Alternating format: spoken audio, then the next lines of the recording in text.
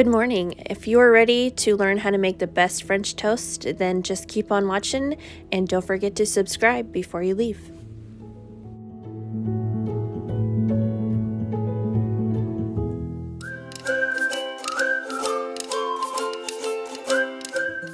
Okay, first of all, get your sausage links or your bacon cooking before everything else. And now we're going on to the French toast. You need 3 whole eggs, about a half a cup of whole milk, vanilla extract, and cinnamon. Those 2 are a must in my book. That's what makes them so good, is the vanilla and the cinnamon, in my opinion. So just quickly dunking each Texas toast slice in the egg mixture and putting it into a heated pan with butter, letting them cook for a few minutes on each side, keeping it on moderate heat so that the outside does not burn before the inside has a chance to cook and set.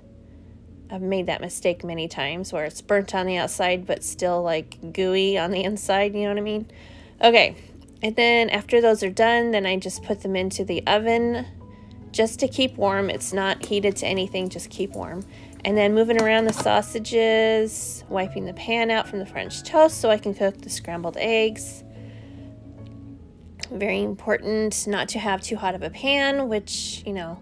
So I'm just going to remove it off the heat, let it cool down for a second, and move those eggs around so that we don't get browned eggs.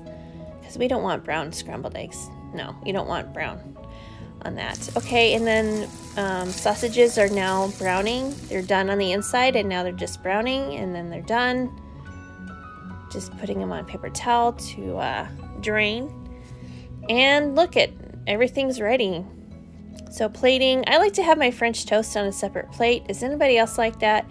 I don't like syrup on my scrambled eggs and sausage. That's just me. Anybody else like that? My family makes fun of me because of that, but I just don't enjoy that. I want my separate syrup. My syrup separate. Wow. But it's really good. It hit the spot. Not too much food, not too sweet. Just perfect. You got to top it off with powdered sugar, though, the French toast. That is a must. Very, very important. So if you like this content, don't forget to subscribe before you leave. Give me a thumbs up, and I'll see you in the next one. Bye.